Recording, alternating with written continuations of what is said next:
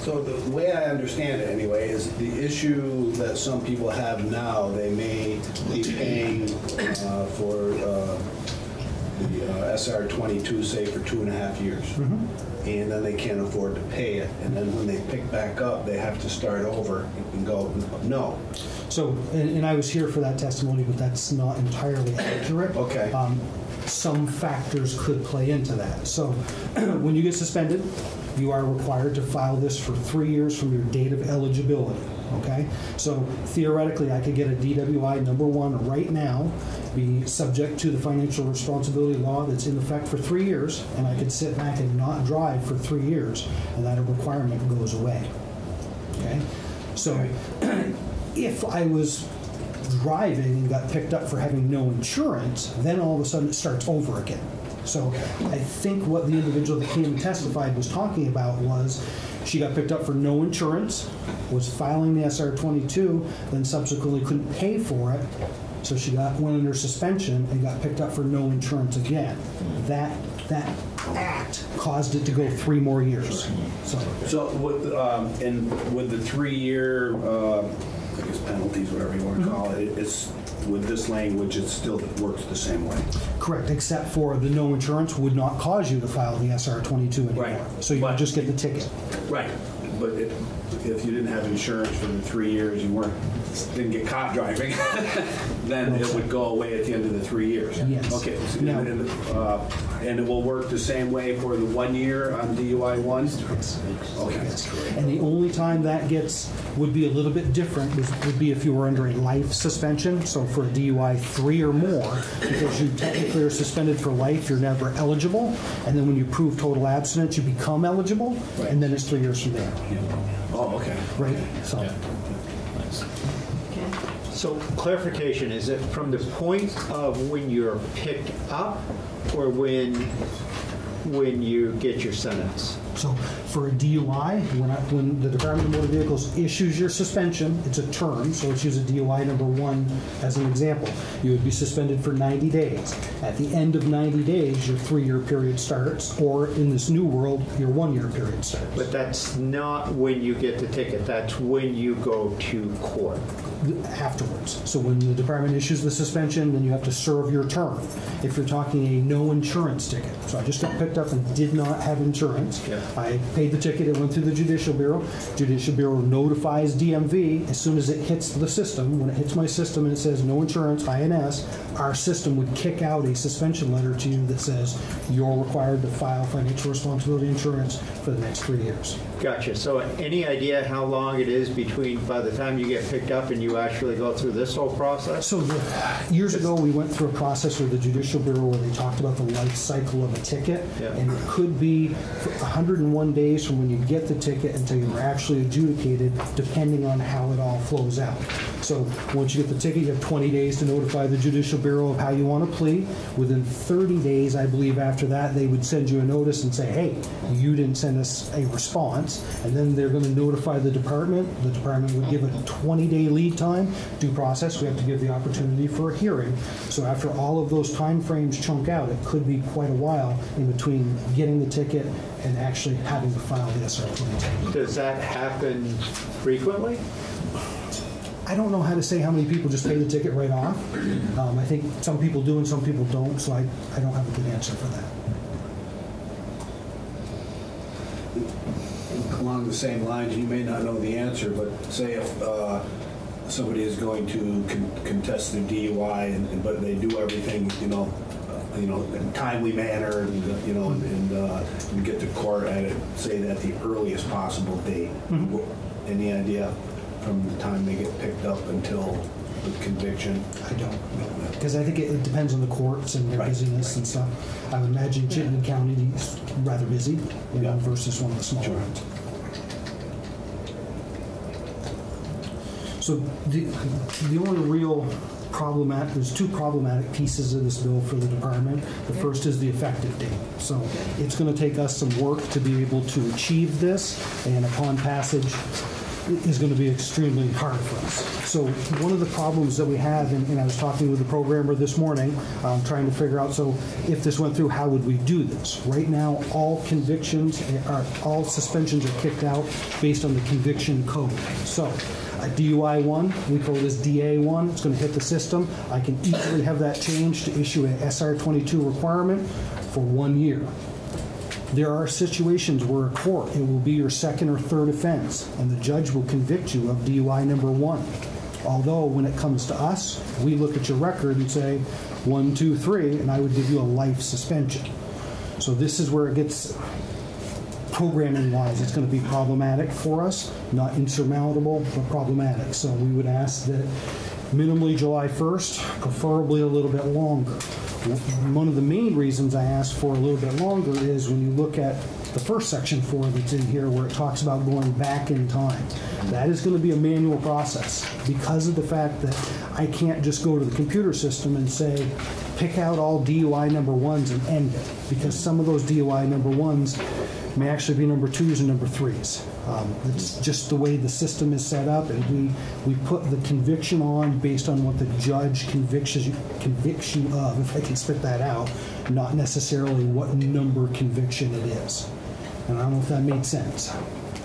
So September 1st, October 1st, when you said July 1st or longer? Yeah, I mean, The main thing that would concern me is make sure you have enough time. yes, because the last thing I want to do is have some people that are not taken care of and others aren't. Right. So I do not have a firm date as to how long this would take us. I mean, clearly, if you said January 1st, 2021, that would be about the max that I would ask you for.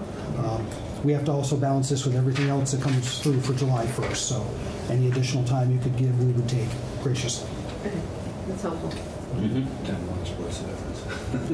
Right. Anybody else? So, and you said you threw other.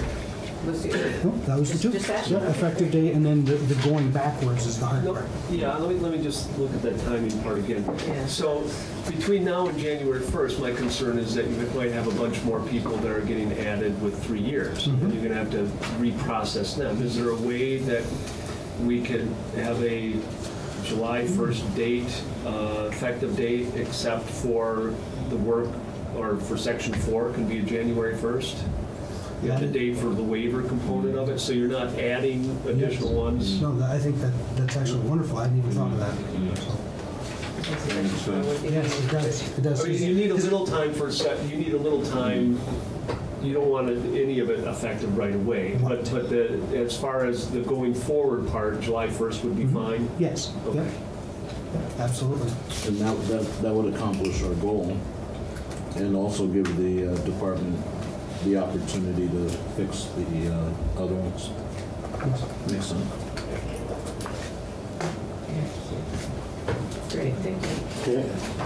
Good afternoon. Jamie Few with Primer, Piper, Eggleston, Kramer this afternoon on behalf of the American Property Casualty Insurance Association. That's a national trade association numbering over 1,000 or so companies that write automobile, property casualty homeowners, several hundred of whom are licensed in Vermont for automobile insurance, and includes some Vermont-based companies that we all know about. I've been asked to come in and comment on insurance reactions to the proposed strike all on H.578, and in particular, the proposals to remove 2 violations from requiring an SR 22 and also the time frame to maintain the SR 22 from 3 years to 1. In looking at some of the testimony you received, either written or oral, my understanding is the motivation for this bill is in part to address certain populations that are having a hard time sort of coming out of the hole from an SR 22 or being able to meet that. Let's leave it at that for now.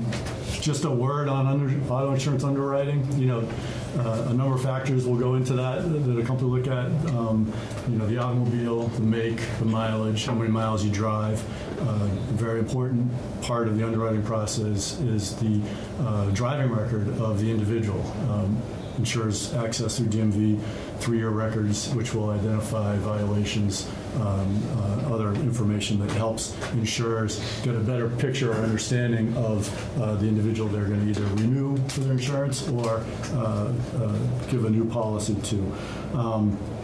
It's, insurers with that access to information can do a pretty good job in terms of identifying what potential risk for that individual is over time. And it won't surprise you to probably hear that, those individuals that have higher violations, higher, incidences of risk are more likely to continue to make violations. Also, those individuals that have, a higher risk profile are likely going to be asked to pay more for their insurance, so that premium would then match their potential risk. That's important for a number of reasons. Number one, to not only match the risk, but number two, for those of us, not me, who have the bad driving record, those of you with good driving records aren't necessarily subsidizing my poor driving record, so that the premium matches the risk profile, and there isn't sort of subsidization of policyholders and drivers. Vermont, is a mandatory state in terms of insurance. By that I mean our law, as you're familiar, requires individuals to have insurance, and your predecessors and all but New Hampshire have agreed that that's the right public policy to have and maintain. All in, it's better for the system. It reduces uninsured motorist claims. It reduces costs, etc. Vermont's uninsured motorist rate currently actually compares very well nationally. The rate is around 6.8%, and the national uninsured rate is around 13%. It's a number that can fluctuate annually, but right now Vermont compares very well. So as we look at this, the auto insurance industry looks at this. It's really, I don't want to put it back on your laps, but it's really sort of a public policy question.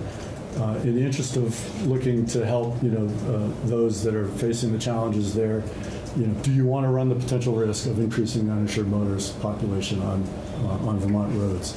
The SR-22 is intended to act as an enforcement mechanism for people that are violating the law, not carrying, for example, proof of insurance, not carrying insurance.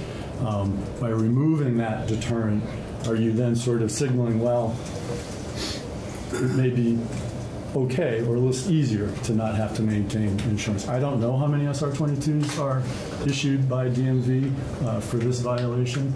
I don't know how many SR-22s are sort of repeat offenders. In other words, do they satisfy the 3-year requirement and then that deterrent worked? Or are they back again with another SR-22 requirement? I'm not saying this will happen, but it certainly could be a potential outcome of removing this violation from requiring SR-22s.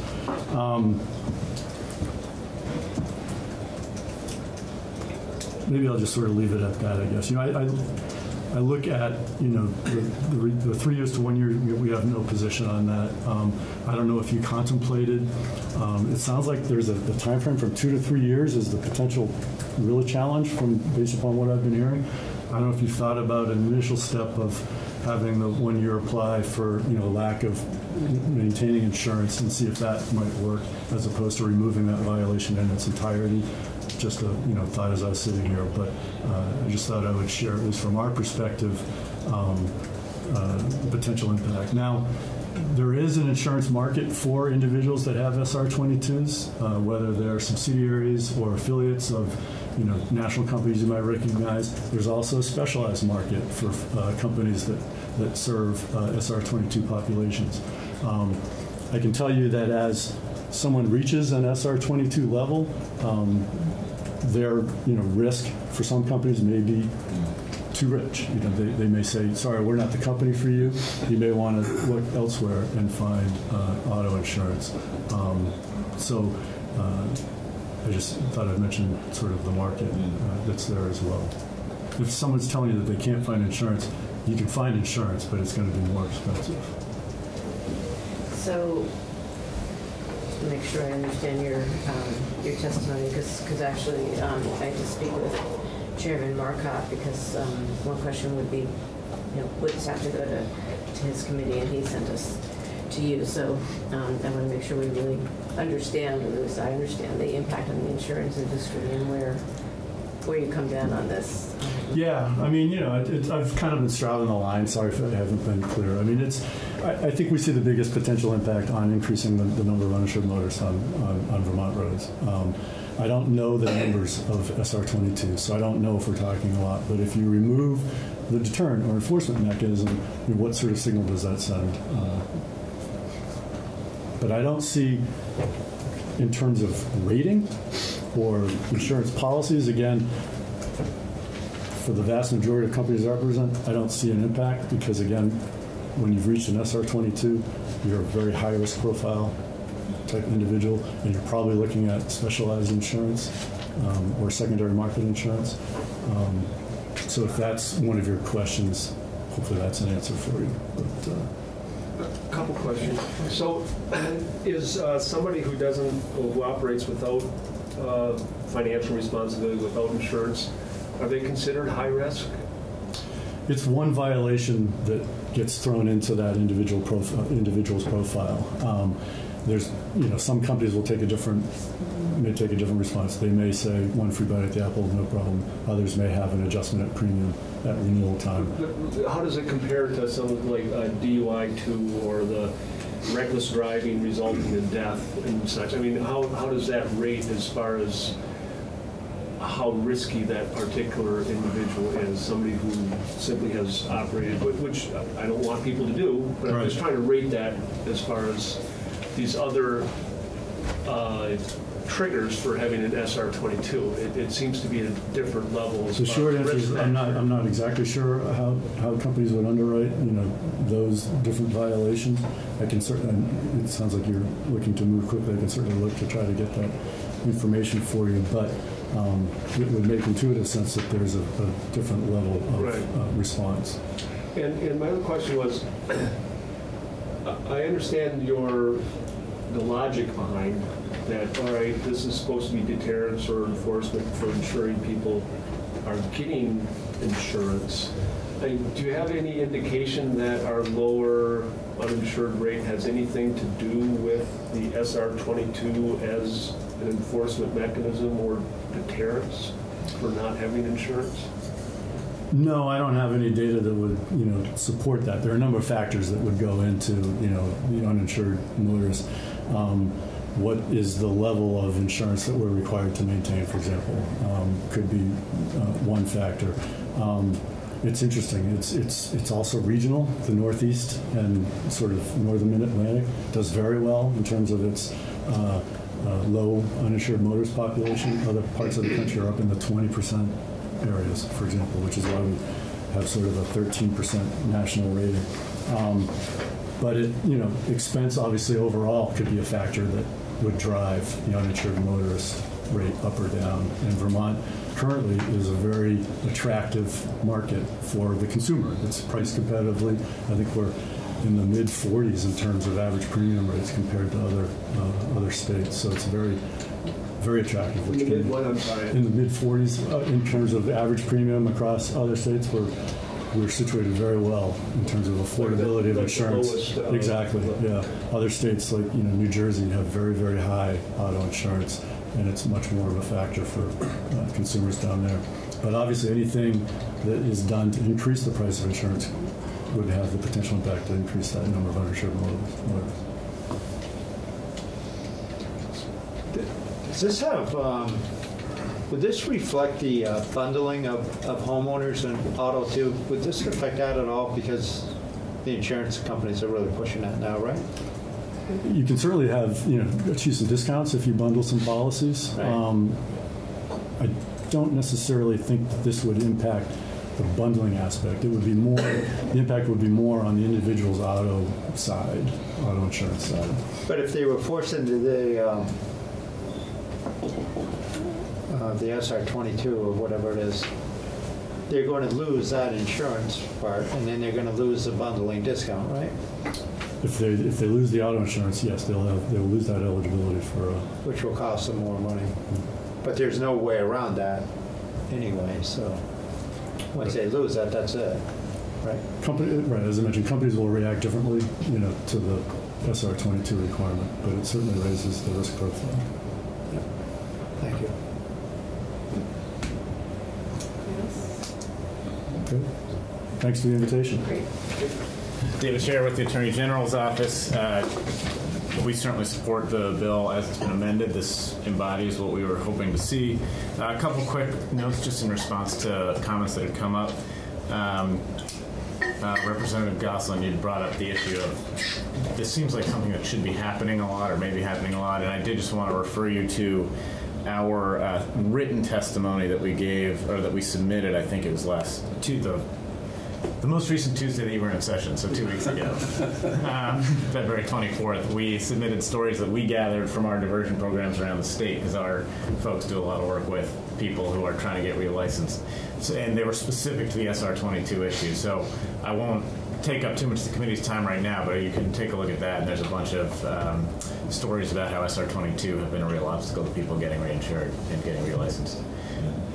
One note on what you had mentioned, this was with respect to the suspensions for 1205, and I believe the way I read it is that all 1205 suspensions, which are suspensions that may happen for a DUI, but which are not as a result of a criminal conviction, they're the separate civil suspension that happens when you get a DUI, or may happen when you get a DUI. Those will all be 1-year suspensions, because it's still covered under the first section, under, not under the first section, but under,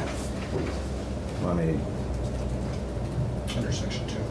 Thank you, under Section 2. So that'll still be 1 year. If, however, there is a criminal conviction of DUI, second or subsequent, that's a 3-year. So all civils 1, 2, 3, 4, and 2 affinities will all be 1 year? Right. If there's no accompanying conviction, Okay. that'll be the default, the way this is written. Current law, right?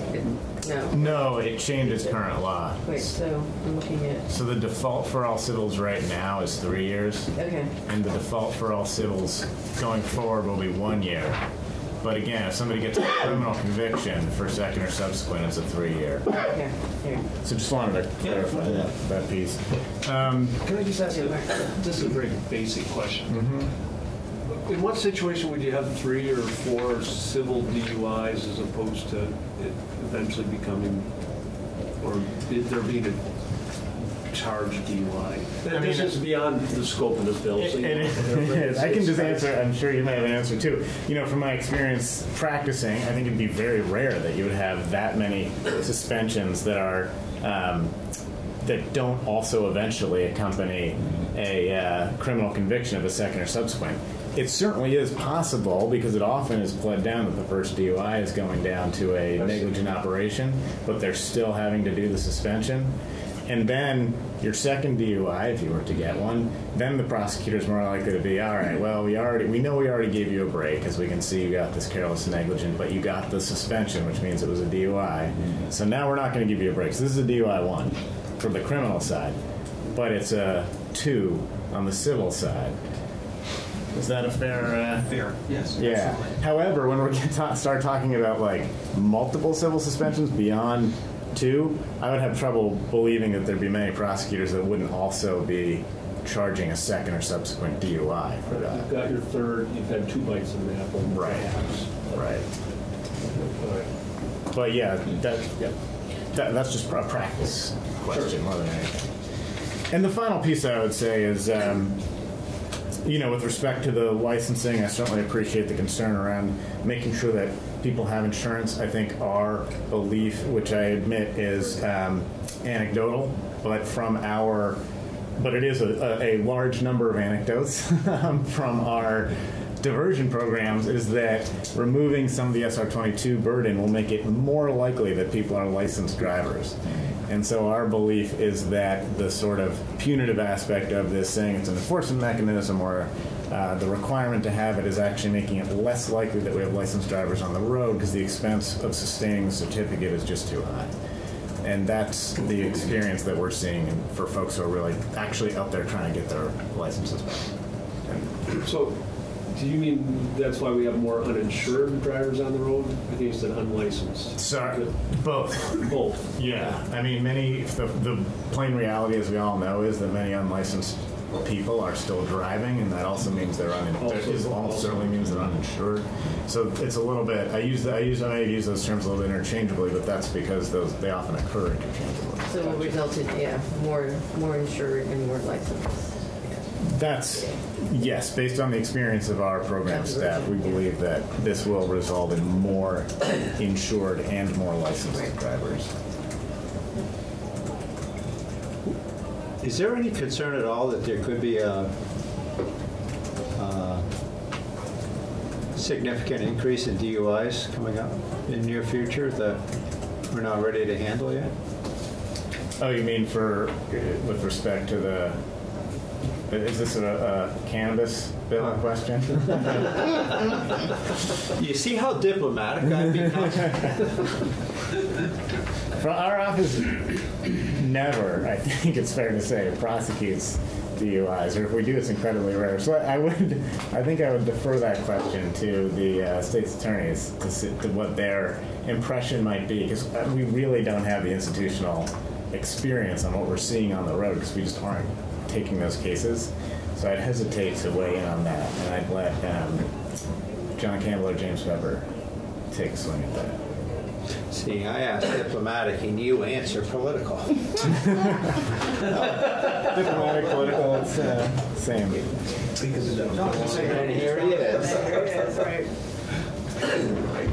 All right, that was all I had. If there's no other questions, thank you. Nice day. So we are going to move on to H.594. And it's one of Barbara's bills. I'm sorry that she can't be here, but should we take a look at it? We're in the details when you're ready.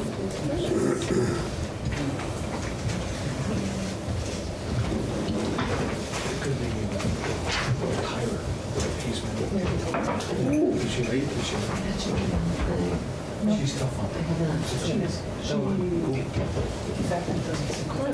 How was Hogwarts? That was my most important question that was written today. So did you use your invisibility? I wish I could have. It would have been much more pleasant, probably. So, good afternoon, committee. For the record, Bryn Hare from Legislative Council, here to talk about H.594. The bill is pretty brief, pretty straightforward. I thought I would give a little history to the felony murder rule first, if that would be helpful. That'd be really helpful, what it is, and all that. Okay. And in Vermont, Sure. So at common law, the felony murder doctrine imputed the intent to murder when a death occurred during the perpetration of a felony, even if the death was an accident or was otherwise non-intentional. And that that doctrine applied not only to the person who was committing the underlying felony who caused the death of a person, but also to any accomplice who was there assisting in the commission of the felony itself. so I'm not sure if that's clear to folks. No. Right.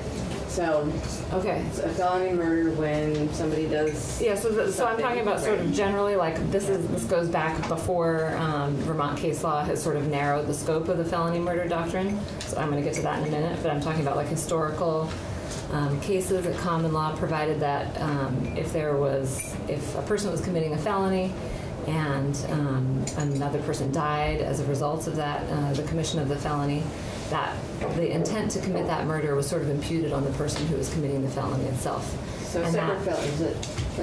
So not necessarily murder, like another. Right, it could be like a robbery, for example,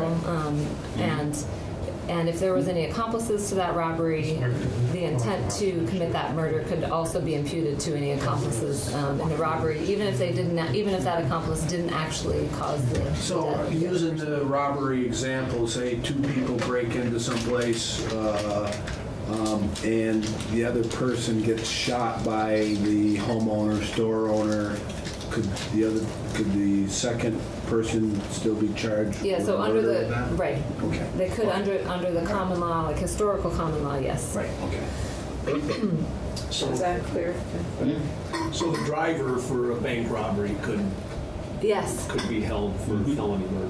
that's right. Yes, And even those if are- they were not in the area where the They're killing took part of the place. overall robbery act. Yes. Commission of the crime. So I'm going to play off of that just a hair. Sorry. So again, say a bank robbery, they're they're getting away, and somebody hits them and kills one of the people in the car. Yes.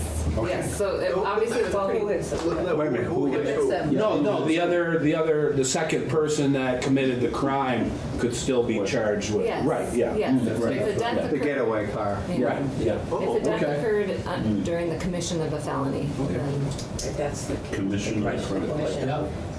I really liked this when I was in law school. It's kind of fun, but anyway. So, so this is current law.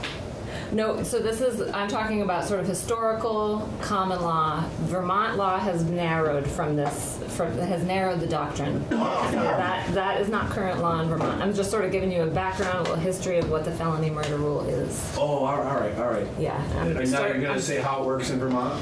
I am. Okay. I'm gonna get there. I was hoping to make this clearer by giving you history. No, it is. It's getting clearer. It is.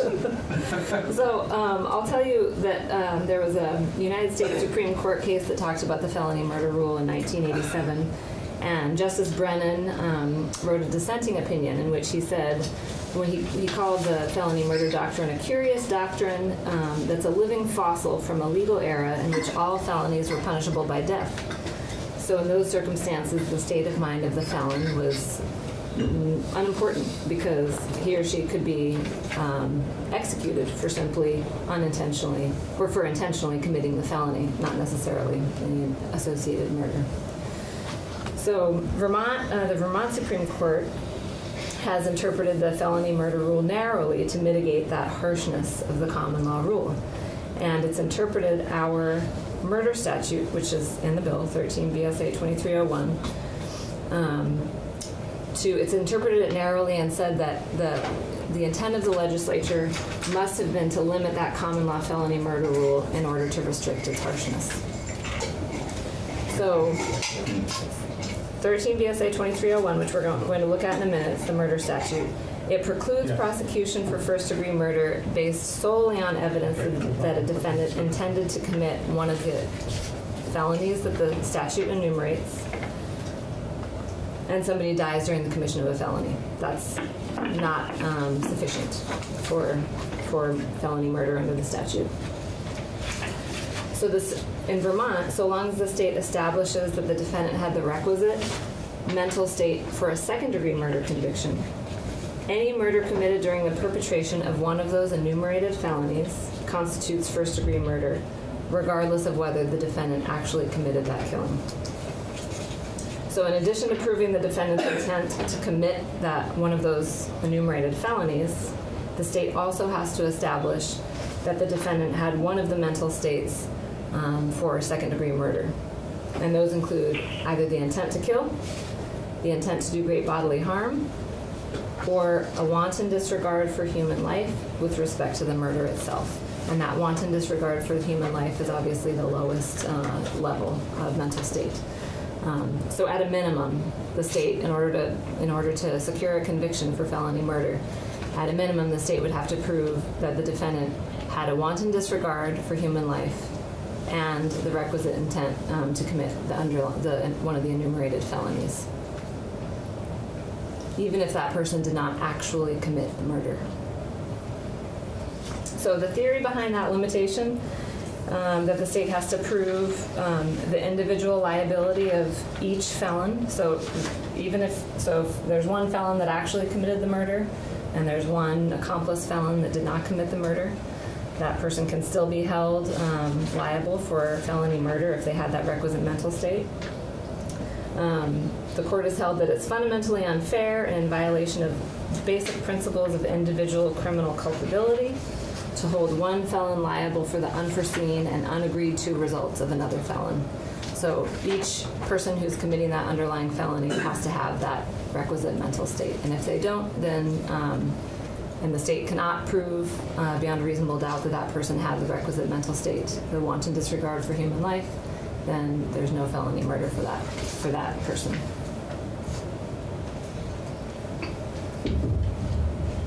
So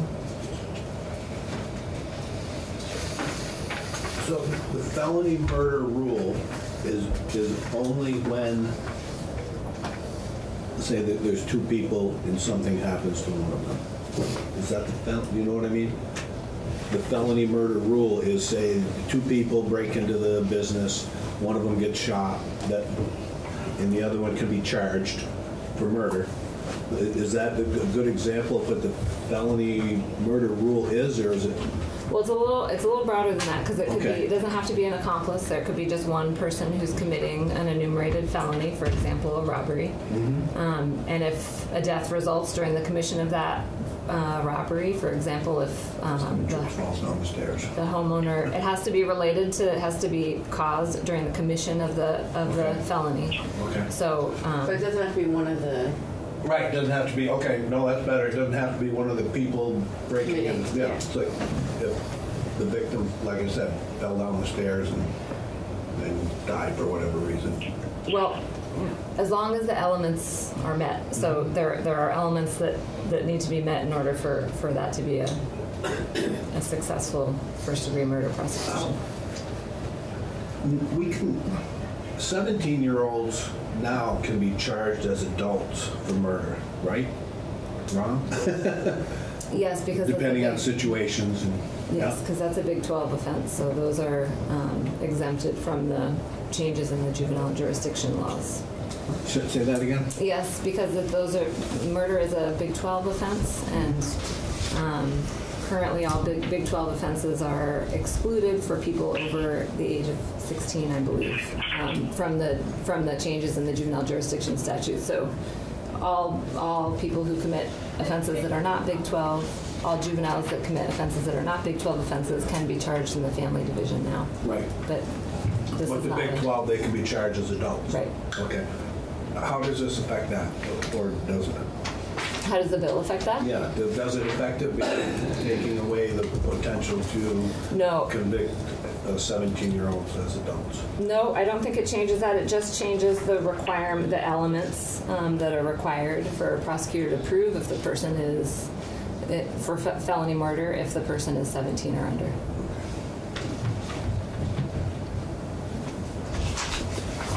Can the insanity defense be used at all in this? Yes. I mean, if the... Yeah, I'm not a lawyer. Yeah, I mean, yes. But it doesn't really change the scope of this bill? Of how it would be, looking for words here, help, how it would be prosecuted or anything like that. It would just be like an existing plea, right? Yeah, nothing about this changes the ability of a defendant to raise the insanity defense.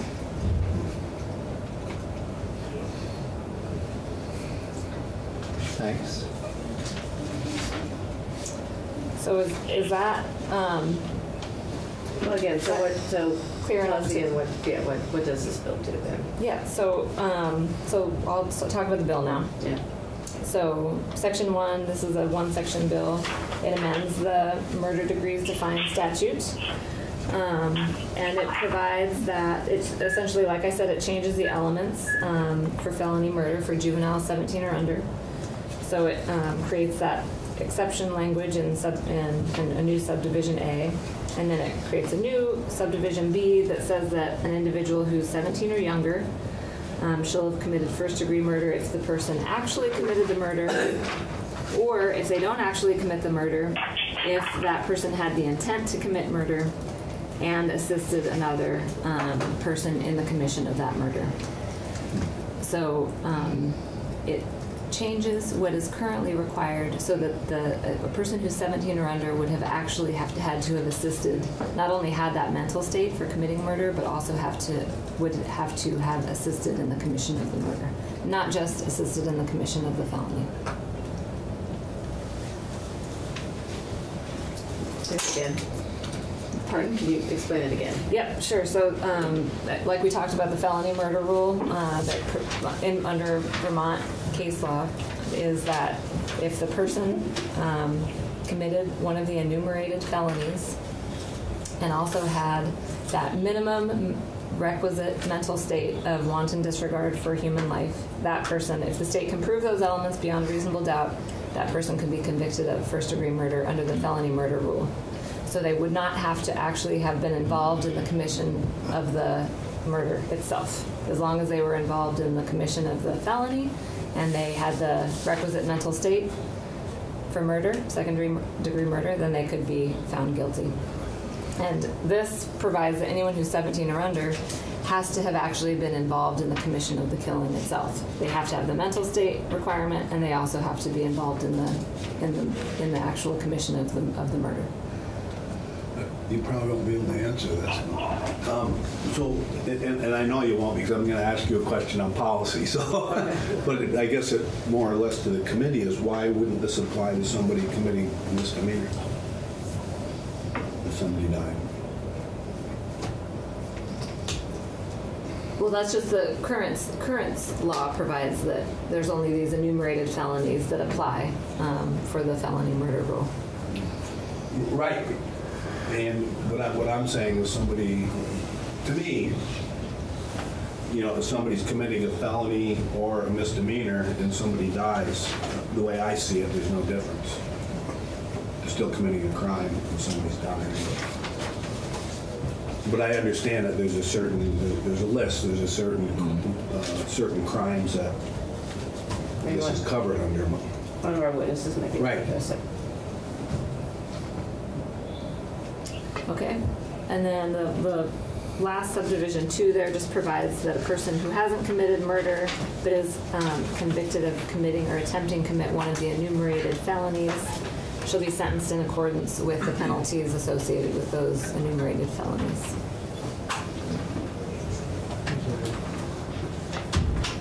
And to be clear, I'm not looking to put this on to misdemeanors. There was some part you said, mental state, I should have wrote it down, that just caught my earring. Yeah. I can talk about the mental states again that are required for felony murder. Yeah, please. Sure. So the elements to felony murder are that the killing occurred while the defendant was committing a felony, one of those enumerated felonies. Mm-hmm. And in causing the death, the defendant acted with an intent to kill, which, and we can talk about what intentionally means. Intentionally is an act that's done purposefully and not inadvertently, or because of a mistake, or because of an accident. It was a purposeful conduct. Or the defendant acted with intent to do great bodily harm. And great bodily harm means bodily injury that involves a substantial risk of death. Serious or permanent disfigurement, or long-term loss or impairment of the function of any part of the body or bodily organ. Or a wanton disregard of the likelihood that death or great bodily harm would result. And a wanton act is a reckless act that's done with extreme indifference to the probability that death will occur as a result. So it's greater than like extreme negligence, for example. Where's that language from? Where's that? I think that the case is State v. Jacobs. So it is a case, it's not Yes. a statute. Yes. Define that. Give you that case if you want. Good. Good help. Yeah, but there was some word in there that I heard. I think it was proving the mental state or something. That it was like, how does that get done? Which is probably a Judge Grierson solution. So, Prosecutors. so yeah, I'm sure that the prosecutors would be Okay. glad to talk about that. They look at the circumstances of the case in order to determine a person's intent. There's With the mental right. with the mental state involved. Right. Okay. All right. I'll just wait. All right, thank you.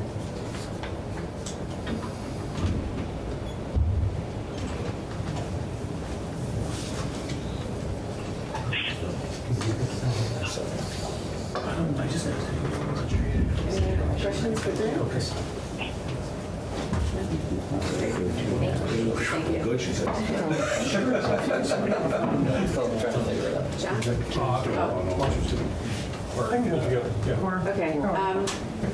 So, James, this is Maxine. James, you on? Hi, Madam Chair. Yes, I'm on. Hi. So, you're welcome. Do you want to testify now and then stay on the phone, or do you want to? We have prosecutors and Defender General's office and the Attorney General's office also going to testify. Do you want to maybe talk to us now about the your work and the thinking behind this this bill, and you're working with other states? That might be helpful. Absolutely, absolutely. Okay. And then, they can go ahead. Okay, and then are you able to stay on after you testify? Absolutely. Okay, great. Okay.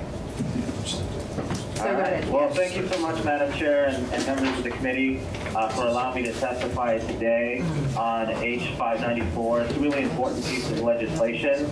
I thought that I might just start out by giving a little bit of a history and background about why we're talking about this issue in the first place in terms of how kids are subject to some of these sorts of penalties under the felony murder rule. Give a little bit of history of how state courts around the country, including the U.S. Supreme Court, have begun to evolve in terms of how they look at juvenile culpability relative to adults, and then talk specifically about the intricacies of the felony murder rule and why, given everything that we know about children, it's not an appropriate sanction to have in place in terms of the very harsh penalty that comes down on them given their diminished culpability.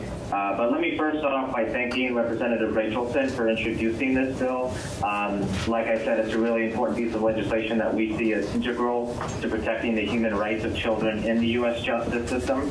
And a little bit James, can you introduce yourself for the record and your affiliation, your organization, please? Absolutely. James Dold, for the record, and I'm representing Human Rights for Kids. We are a 501c3 nonprofit organization that's dedicated to promoting and protecting and advancing the human rights of children in the justice system. We work all across the country. We engage in policy advocacy as well as amicus advocacy in state courts and the federal courts across the country. So a little bit of history about this issue and sort of how we got to this place where we see so many kids subject to harsh penalties in the adult criminal justice system. Really sort of rewind the clocks and you go back to the late 1980s and early 1990s, and there was a juvenile crime wave that had happened, and a group of criminologists had theorized that there was this new group of super predator children who were coming of age, who were more violent and less remorseful than ever before. These children were characterized as being godless, jobless, and fatherless, and states were really urged to make it easier to transfer children into the adult criminal justice system at that time to stem the coming crime wave that these criminologists believed was going to happen. So, from the late 1980s into the mid-1990s and a little bit later, we see this rash of state legislation across the country that does just that, makes it very easy for kids to get transferred into the adult system, which opens them up to these more sort of extreme punishments like life imprisonment, as well as what we term de facto life sentences, where kids can get 30, 35, 40, 50-year sentences that may not be age appropriate or trauma informed given the particular circumstance of the child and their history and their background. So, we fast forward a little bit over the next 15 to 20 years, and there's a lot of new juvenile brain and behavioral development science that comes out that really affirms what legal scholars and what parents, anybody who's raised children really knows, which is that children are fundamentally different from adults. But for the first time, the science was actually able to prove that the prefrontal cortex in children isn't fully developed in the way that it is in an adult. And so as a result of that, they actually rely on the primitive part of the brain called the amygdala to process information and make decisions. It's because of this that children are more prone and susceptible to peer pressure. They're less likely to think through the long-term implications of their decision-making or the consequences of their actions, and why they're more impetuous. Now, it's one of the things that also, given what we know about the child's brain development, it's also what makes kids particularly susceptible to being able to be rehabilitated over time, particularly as their brain matures and their development happens over a period of time, which is also why studies have shown that when you look at the rate of criminal behavior, delinquent behavior that juveniles engage in, what we see is that delinquency and criminal behavior in general is very common in adolescent children. But by the time children reach the age of 22, kids who've been involved in the justice system, we see a marked drop-off of their engagement in criminal behavior. And by the time they reach the age of 28, over 85% of them cease engaging in any sort of criminal or delinquent behavior. And we call this notion aging out of crime, because we see so many kids who come into the system, but after they mature and they grow, they no longer engage in the same sorts of conduct that got them there in the first place. This whole theory and this notion as well as the underlying juvenile brain and behavioral development science is backed up by how we treat children in every other area of society. We don't let children vote. They can't serve in the military. They can't enter into contracts. They can't get married. We have certain protections in place to protect them from predators and people who prey upon them, because we inherently recognize that children are vulnerable, they're susceptible to being pressured into certain activities, and they don't necessarily think about issues in the same way that adults do. And so we sort of place these protections on them to protect them from others as well as protect them from themselves. Against this backdrop, the U.S. Supreme Court and federal courts and state courts around the country began to sort of look at the issue of juvenile sentencing, starting back really in 1988 with a case called Oklahoma v. Thompson, where the court struck down the death penalty for children under the age of 16. But then sort of extended that doctrine in recent years to kids under the age of 18 in a case called Roper v. Simmons, relying a lot on the juvenile brain and behavioral development science. These two cases stand for the proposition that kids are different, and that the underlying rationale for getting rid of the death penalty for children really is informed by this idea that the penological justification for imposing the harshest possible punishment, that is this idea of retribution or incapacitation or retribution, really fall away when we look at the distinctive characteristics of youth. That is everything that I just explained based on the juvenile brain and behavioral development science, as well as children's capacity to grow and mature over time.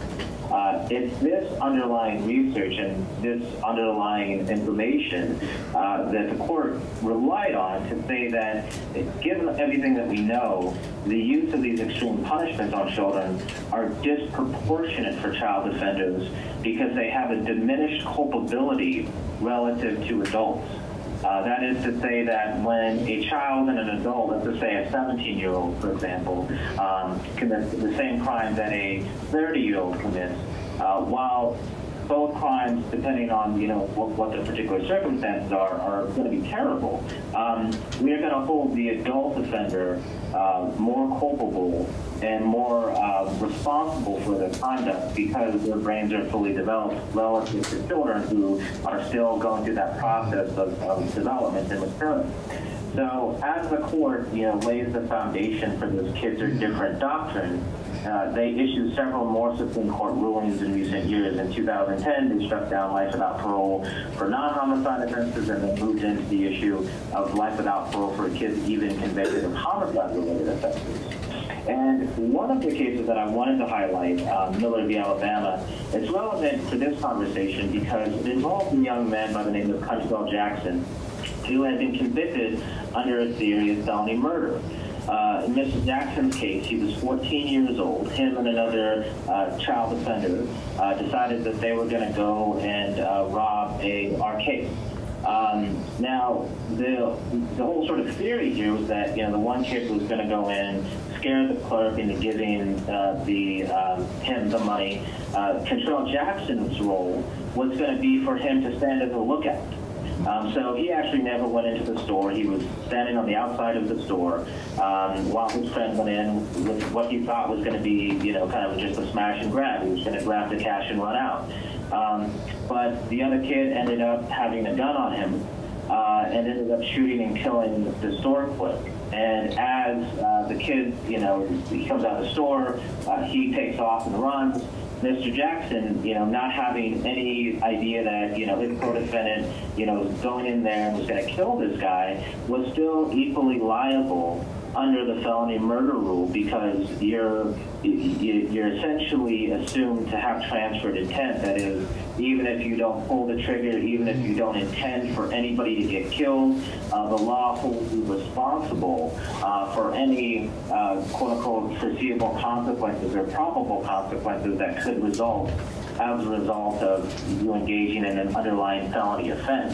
James, we have a James, Tom Berta here. I met you a couple of weeks ago when you were in here, but so in the question may not be for you, it may be for somebody else that's around the table here. In Vermont, can a 14-year-old be charged with this? So in Vermont, I don't know. So that might be a great question for the public defender or the Attorney General's office. I know that 16 and 17-year-olds certainly could. I don't know the age of the cutoff for the transfer law. Right.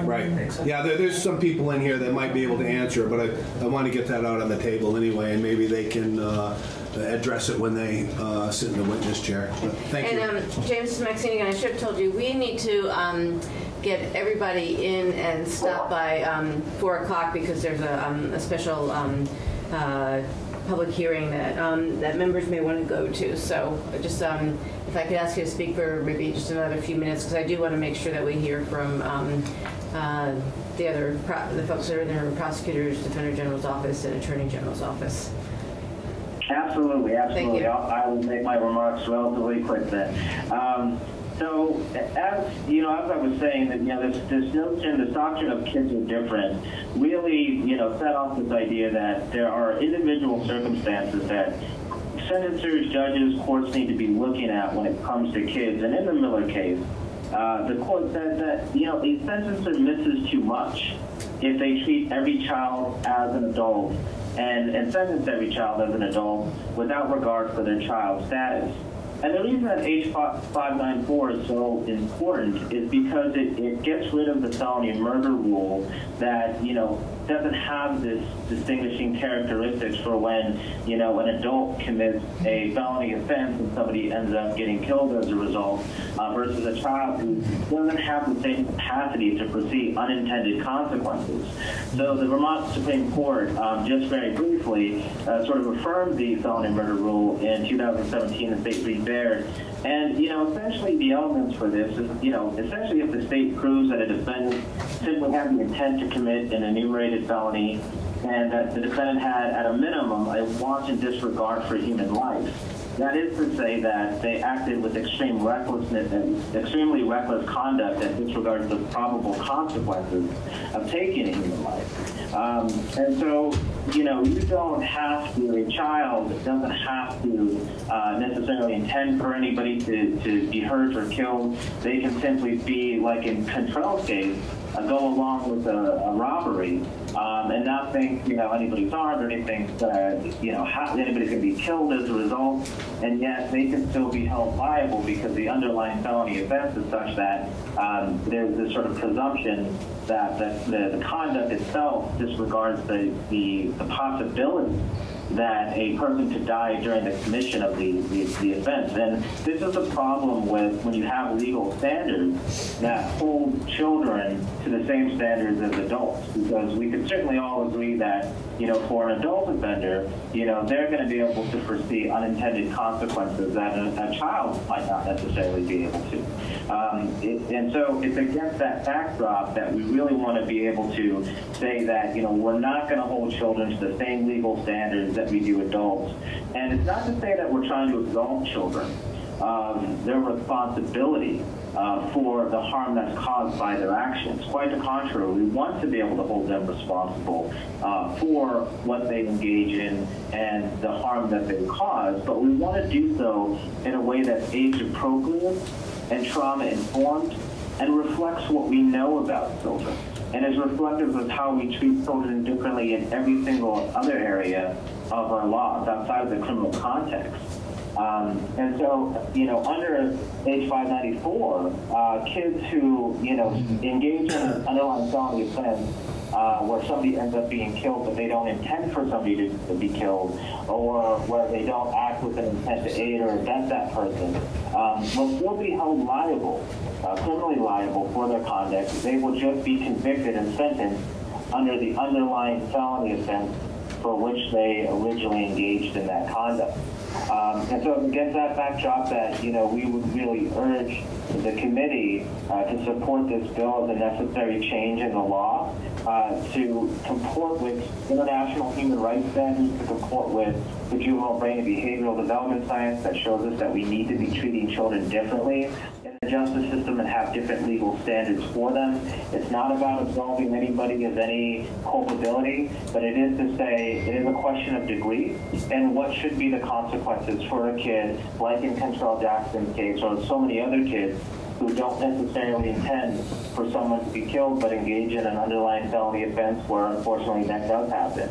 And so we would submit that the appropriate response in such a case is to have a trauma-informed and age-appropriate sentence, because when a child is sentenced under the current regime, they're facing a 35-year to life sentence. That's a mandatory minimum. So they're going to spend a minimum of 35 years in prison for not having actually killed anybody or intended for anybody to be killed. And it's against that backdrop that we want to make sure that House Bill 594 is enacted into law so that we treat our children in more age-appropriate ways and protect their human rights. And with that, I will go ahead and close my testimony. I'll be happy to stay on the phone and answer any questions that committee members may have. Thank you. Great. Thank you so much. Marshall Paul from the Office of the Defender General. I want to start by saying that we support this bill in concept. The idea of, in particular, of limiting juveniles' exposure to sentencing, particularly for offenses that really involve a really sophisticated level of intent, is a good idea, largely because kids' brains are not developed enough to really effectively develop sophisticated levels of intent. So we think it's a good idea. However, we have some real concerns about the way the bill is drafted. So just to begin with from the outset, this is a really complicated area of law, and it's particularly complicated in Vermont. We are, as far as I can tell, the only state in the union that does not have a codified murder statute. It used to be us in Tennessee that still had common law murder statutes. Tennessee, it seems, has codified its murder statute. So nowhere in our statutory scheme, nowhere in Section 2301 or anywhere else in the statutes do you find a definition of murder. Instead, you just find a statute that says, if you commit murder, then you shall be punished like this. And if you commit murder in a different way, you shall be punished like this. But there's nowhere that it actually spells out the elements of murder. So one of the problems with that is that when you start taking statutes and putting the elements of a common law offense into a statute, you really run the risk of changing the nature of the offense, because for years and years and years, this law has developed through court decisions, not through statutory refinement. And so it's super important to be very careful if we go down the road of writing this into statute, that we don't put anything into the statute that doesn't exist in the common law explicitly, and that we don't do it in any way that implies that we are changing the common law around murder. And so that's why I have some concerns about this, and I'll start my concerns with, when you look at the proposed language in let's see. So to begin with, I'll go to the end. The language in section B2, we would just say is, actually it's not B2, it is, or no, it is B2. Never mind, B2. We would say that that's unnecessary. All that language actually says is that someone who hasn't committed murder shouldn't be punished for committing murder, and if they've committed a felony, they should be punished for the felony they committed, which is the law anyway. And so putting this in there, the concern would be that by saying it, it some way implies that either this wasn't the case before, and therefore the legislature is repealing something, or, as a defense attorney, I would come up with a lot of arguments about what the legislature must have meant by doing something that everybody presumed to be law already and putting it in statute, that must mean that it wasn't the law in the first place or something. It just adds confusion where there doesn't need to be any. Same with section B1A. So this B1A and B, which really talk about how a person under the age of 17 can commit murder. And what it basically does is tries to say someone under the age of 17 can commit murder by doing any of the first two things in Section A, but not the third thing in Section A. And I think there's a lot easier of a way to do that. If we were going to do that, I think the better way would be to, in subsection A, to simply start with the existing statute and create some subsections in subsection A, so that it would say murder committed by means of subsection 1, poison, subsection 2, lying in wait, subsection 3, willful, deliberate, and premeditated killing, or subsection 4, committed in perpetrating or attempting to perpetrate arson, sexual assault, aggravated, etc. Shall be murder in the first degree. All other kinds of murder shall be murder in the second degree. And then you could drop a subsection B, which said no one shall be charged with subsection A for an offense committed under the age of 17. That way, you wouldn't be tinkering with the sort of substantive language, but still be accomplishing the same thing, which is saying someone who commits one of these offenses under the age of 17 should not get a first-degree murder sentence for it.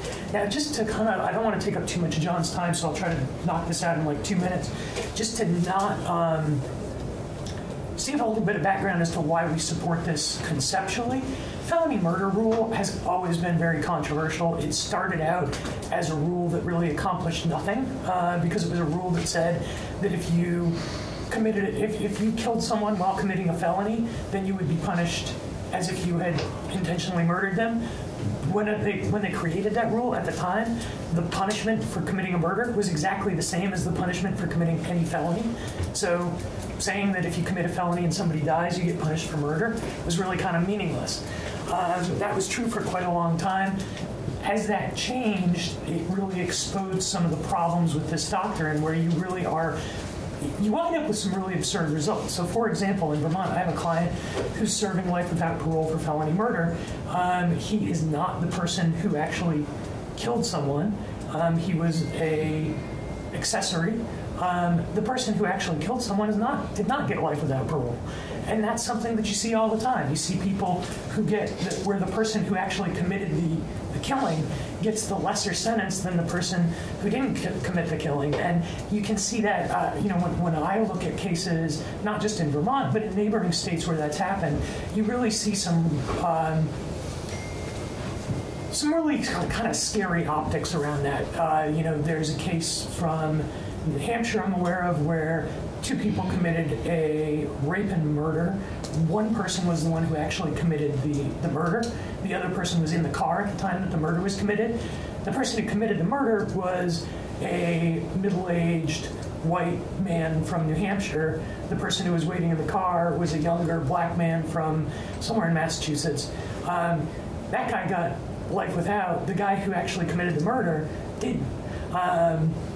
So that's a scenario that can come up. It sort of speaks to the absurdity of saying we're going to punish people as if they committed murder when they in fact didn't. So we certainly support that.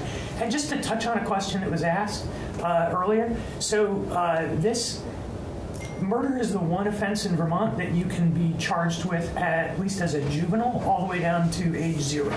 There is no bottom age for murder. So you can be charged as a delinquent with committing murder when you're 2 years old. Now, that's never happened. And honestly, I don't think that you could ever really craft a situation where somebody under the age of 10 had the mental state that it took to commit a murder. But if you are 14 or older, any of these offenses, it's not a may be charged in adult court, it's a must be charged in adult court. They are all these big 12 offenses. If you're over the age of 14, mandatory adult court. You can move to transfer down, but it's got to start charged in adult court.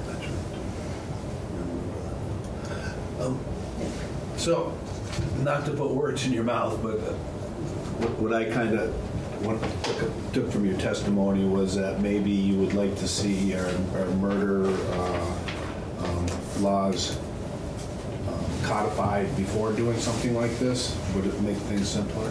I don't know about that, and I'm not actually sure that it's a good. If you could ask me, if we could go back in time to 1983 and codify our murder laws then, that might make a lot more sense than doing it now. The reason being that there's a lot of law that's developed and built up in the courts around murder, because it's not just murder, it's all of our homicide offenses. So it's murder, second-degree murder, first-degree murder, second-degree murder, voluntary manslaughter, involuntary manslaughter. We have a real body of law built up that it would be hard to take that body of law and codify it, and it would be hard to codify law that was consistent with that. So you'd really be looking at making substantive change to that, and I don't know if there's appetite for making substantive change to our homicide laws at this point. Okay. So, Thank you.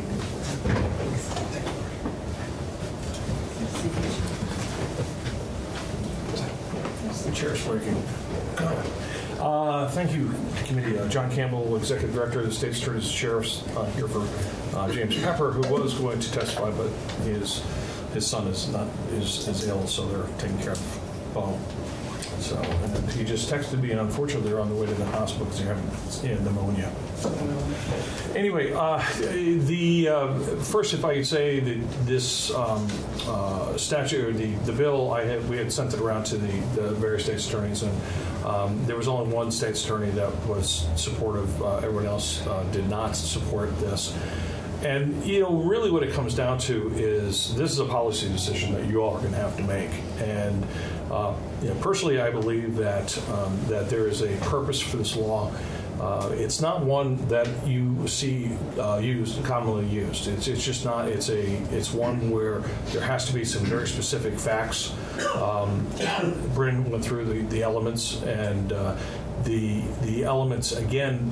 They, as Marshall pointed out, that this is really developed more through our case law than what you read in the statute. Because if you read in the statute is just one of those ones where actually I think that there are probably more problems even than Marshall pointed out. I think that there's a possibility of being challenged. But the cases where it has been used was in fact the O'Hagan case is probably the prime example, and that was in the Northeast Kingdom where there was three, I believe they were cousins. They went in with the intent to burglarize Mrs. O'Hagan's house, and they decided that they were going to bring guns to it, but they all decided they were going to be unloaded guns, except for one of them. One decided to bring a loaded gun, and of course, when they went in there, Mrs. O'Hagan was not asleep like they planned or they thought, and there was an altercation ensued, and the one person shot Mrs. O'Hagan and killed her, and the other gentleman went in there, and they were charged with felony murder in this case. And then this case obviously went to the Supreme Court. The Supreme Court said that even though they thought, well, I've got an unloaded gun, so I shouldn't be, nothing's going to happen, they should realize that there was a chance, a very significant chance of some bodily injury, death or bodily injury happening, whether it be from their gun or from somebody that might be inside that might have a gun of their own when they see someone else with a gun. And so that they found they found that the felony murder rule did apply. So you have to look at, I think, what we are trying to accomplish with the felony murder rule here in Vermont. It is different than almost any place else in the country, and certainly the one that we all learned in law school. That has changed drastically through either common law decisions by courts or statutory changes, and probably for the best, because I think that the original felony murder rule, as Marshall pointed out, it sometimes reached absurd results. And however, I think that the courts through the states have seen this and they have acted accordingly. So I also believe that if you start to amend this current statute, you really have to stand a chance of I hate to use the word mucking, but mucking it up. not only from the standpoint of the potential of questioning what actually, if a murder can be charged here or some other crime can be charged, but also in thinking about all of the other work that you all have done over this past year and past couple of years as far as sentencing, and the fact that you have adjusted sentences down, and you have a situation where if it's a certain person, they're going to, with good time and with this and with that, somebody who might have gotten a 15-year sentence is down now to 7 years, a 7-year sentence. And finally, because I know you got to get out of here by 4, the last thing I wanted to say was just also to remind you that this, the felony murder rule, as far as to dropping it down with the age, I think it came out of, and I was not here, it came out of the case, it was a terrible case up in Essex, where the two 12-year-old girls were abducted by 13 and 14-year-old boys who raped, tortured, and murdered one of the girls, and one, fortunately, they left both of them to die, but one, fortunately, made it out. The one person is still serving time in prison now, but the one of the boys was he was arrested and he was in DCF custody for 2 years. Then he got out, changed his name, and nobody knows where he is now today. So if this was something that we used on a regular basis and it was done frequently and without really good cause, I would say you should take a serious look at it. But even then, I would take a serious look to where you make sure that you cover all your bases, dot all your I's, and cross all your T's. However, it's not used that frequently, and so it's not as if you don't act right now that something terrible is going to happen or that someone is going to be negatively impacted. So I would just urge you to use caution in dealing with this statute and this bill.